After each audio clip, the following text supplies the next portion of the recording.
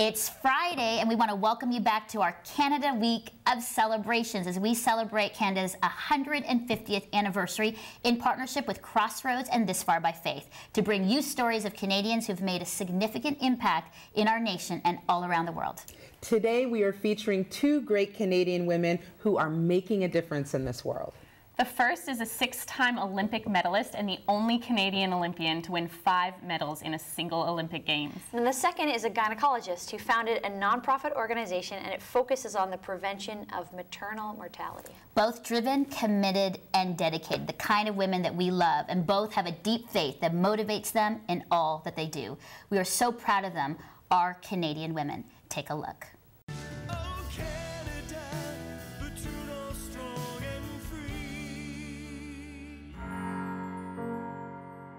Cindy Klassen, winner of 6 Olympic medals, is Canada's most decorated Olympian. Known for her dominance in the sport of speed skating, Cindy holds numerous world and Canadian records. I actually believed that I was going to be a hockey player, so I never, in my wildest dreams, thought I'd end up being a speed skater and competing internationally that way. As a teenager, Cindy already demonstrated the ability to compete at a world-class level. When I was about 18 years old, I got a chance to come out to Calgary and try out for the women's national team. And I really thought, this is it, this is my chance, and I'll be going to the Olympics in 1998.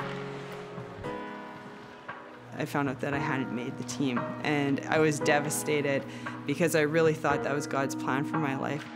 Turned down for Canada's national women's hockey team, Cindy looked for another sport to challenge her while at university.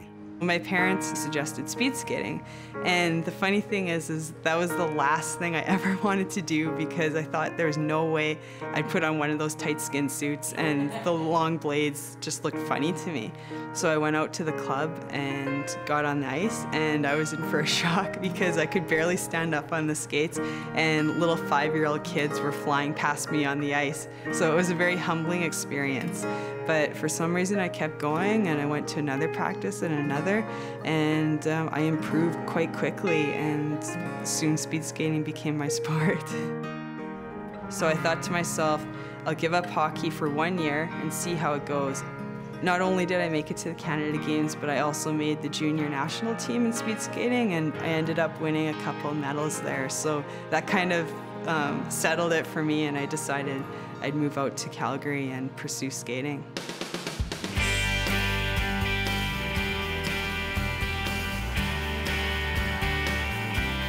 The neat thing about speed skating is that even though you're racing against other athletes, you're really racing against the time and trying to get a faster time than you've done before and just trying to put together a perfect race. By 2002, Cindy Klassen was a fixture on Canada's national speed skating team, competing in her first Olympics at Salt Lake City.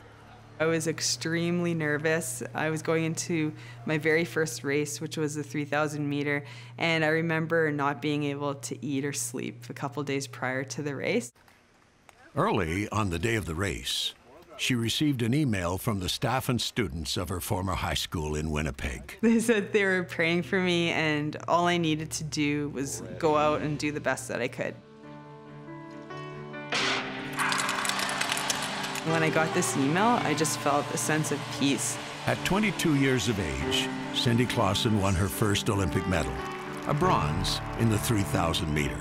Her international success continued when she became the first Canadian in 27 years to win the overall title in the 2003 World All-Round Speed Skating Championships. It just seemed like God really just gave me wings to fly. It seemed like when I stepped onto the ice, and could only come from Him because I had only been speed skating for a few years before that. By 2005, Cindy was back on top of the podium, winning gold in both the 1,500 meter and 3,000 meter World Championships. Going into the 2006 Olympics, it was very exciting because I knew based off of previous results that season that I could be a contender in most of the races I was going into.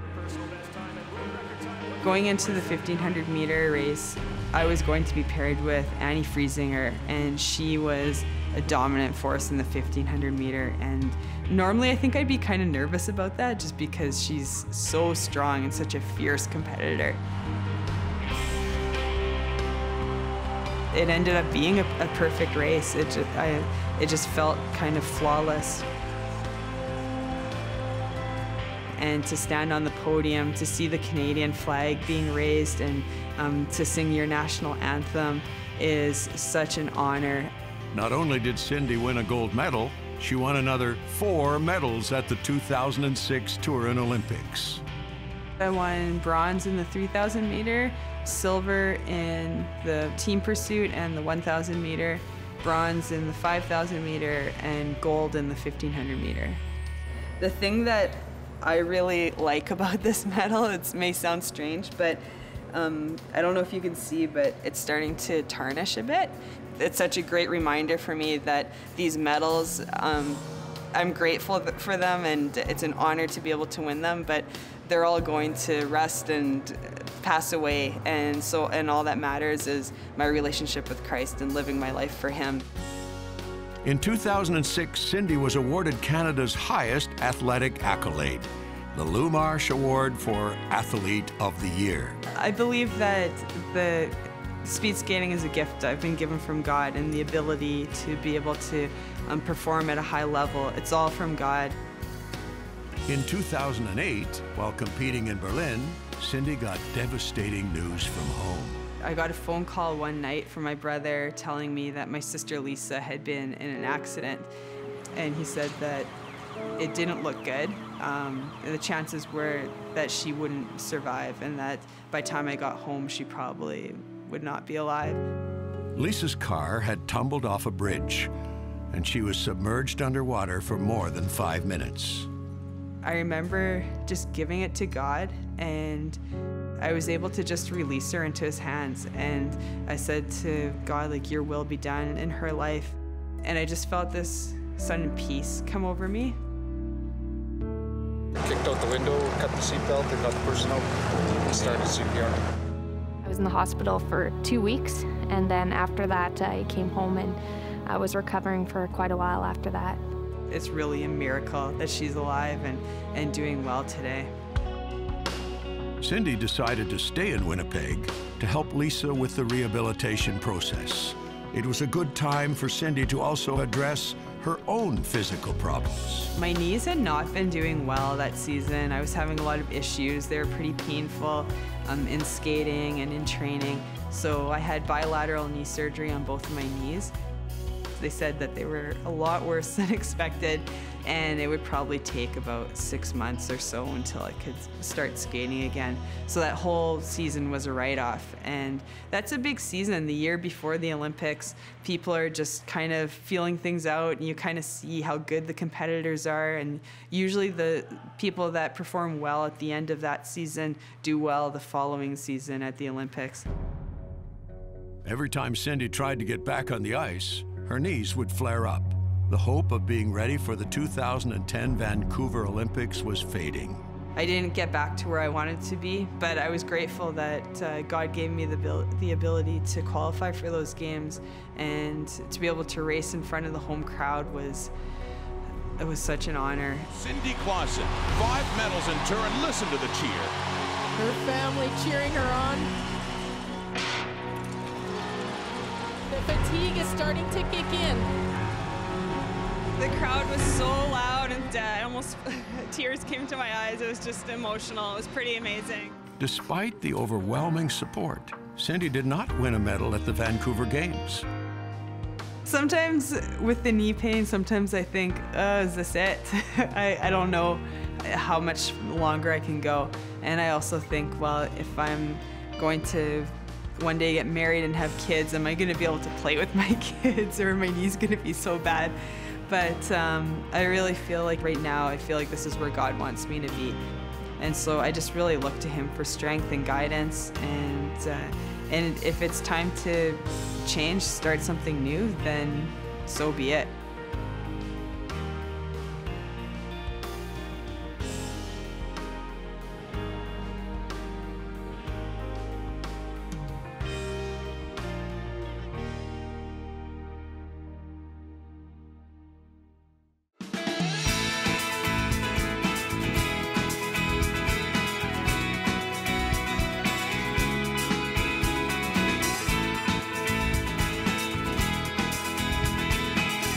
Wherever you are across our great nation, when you need prayer, give us a call anytime.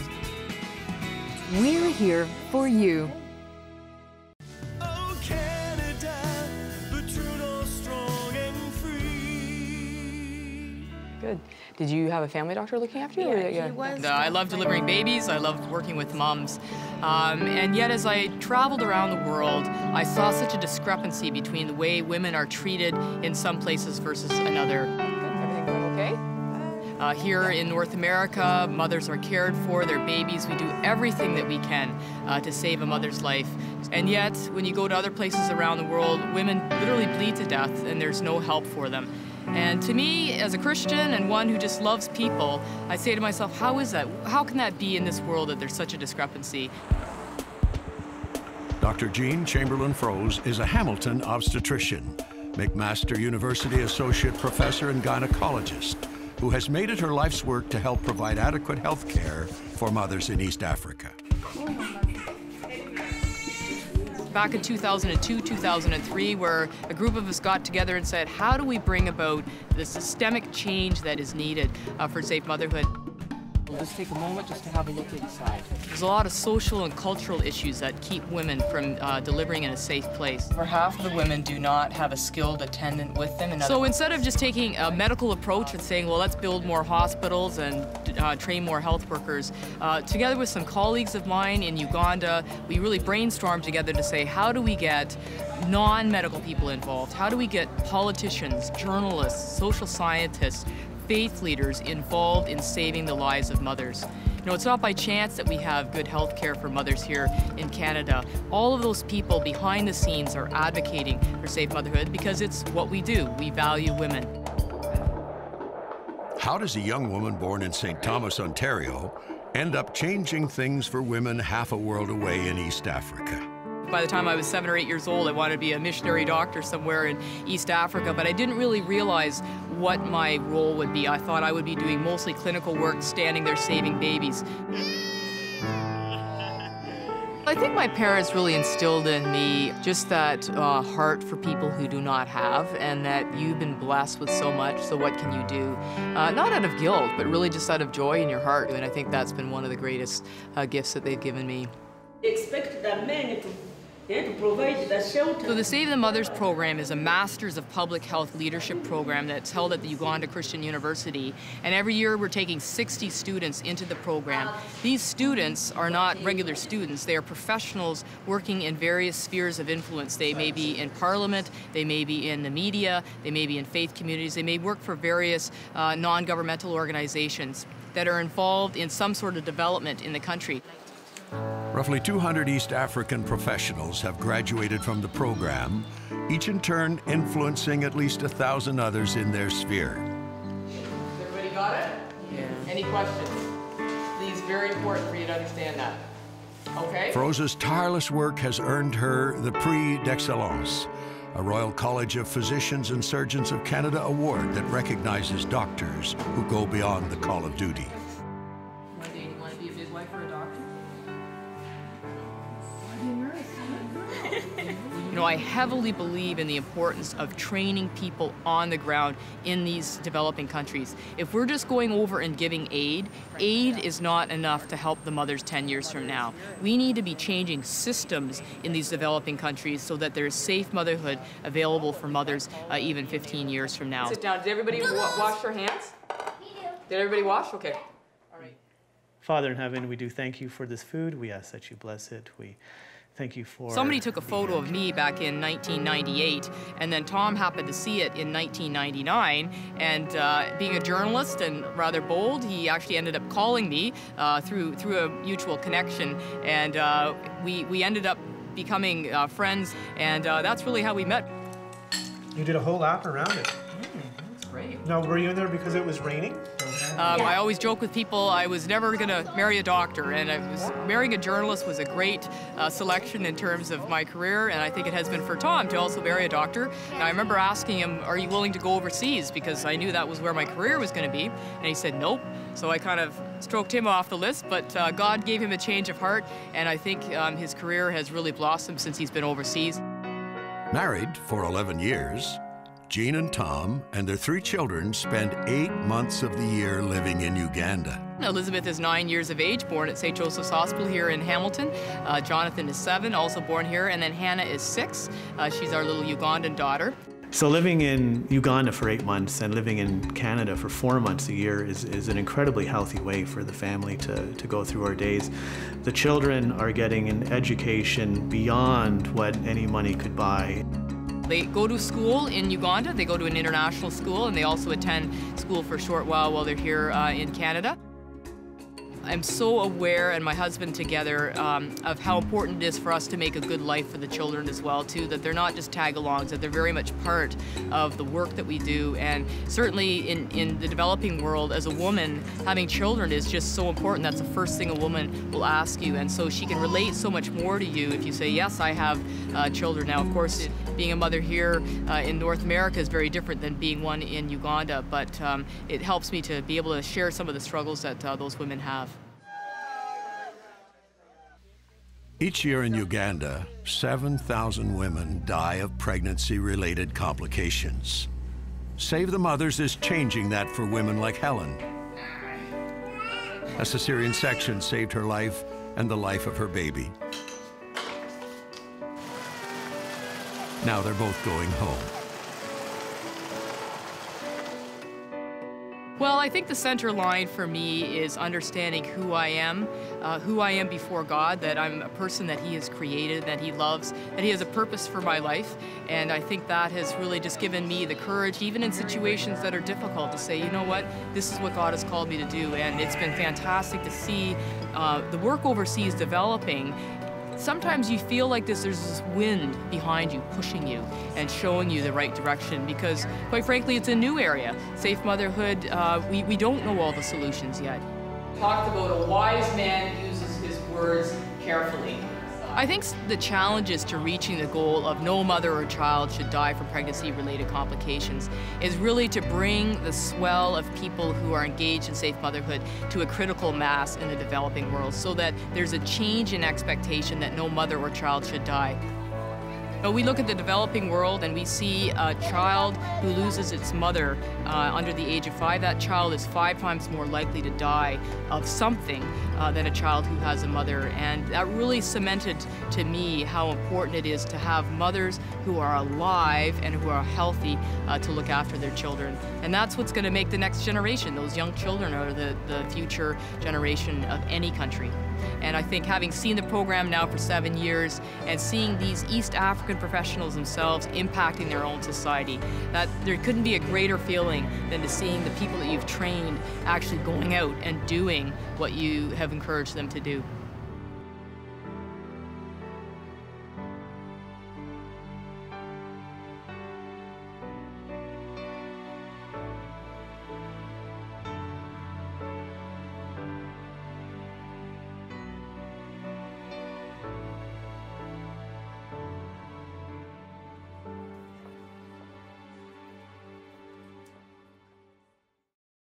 Well, thanks for watching. We hope you enjoyed those 2 stories of Jean Chamberlain-Froese and Cindy Klassen. And we hope you have a wonderful Friday. And if you are Canadian, wherever you are in the world, have an amazing July 1st weekend. And together we all said, Happy Birthday, Canada! Oh my gosh, from all of us here at See Your Love. What did you just say? I said the wrong thing. Oh, what'd you say? Happy Canada Day. Well, that's right. That's the same thing. Happy Canada Day. So happy Canada Day to all of you. We'll see you on Monday. You're going to keep that. I know you are. I'm keeping it. Done.